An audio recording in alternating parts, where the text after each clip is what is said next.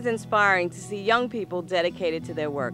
Earl Colebut has put a lot of heart into her new role as associate producer with Creative Arts.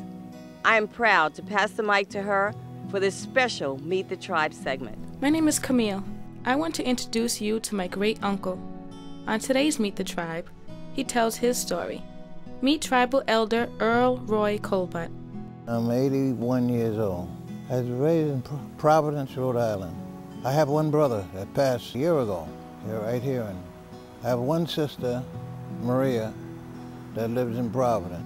My daughter died at 3 years old of sickle cell anemia, and Roy died at 51. In 1943, I went into the Army. I drove a gas supply truck all through Belgium, France, Germany, Frankfurt, Germany, Nuremberg, Hirschfeld. I've run and worked. At the same time, run and worked for the same company. I got honorable discharge. I came here in, I married in 64, so I was here a year before that, about 63.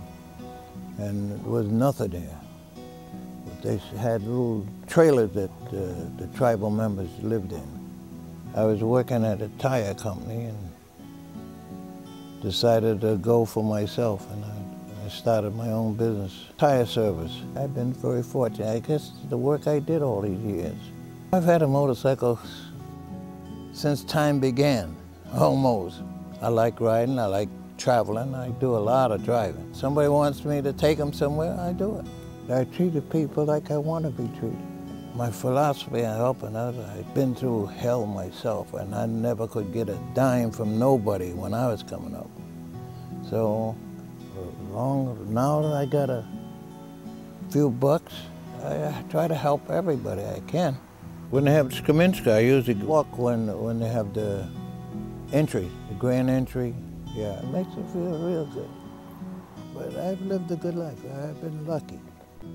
Earl Roy Colebut is a prime example of hard work and honor, a man who freely shares his blessings, a true example of Pequot pride.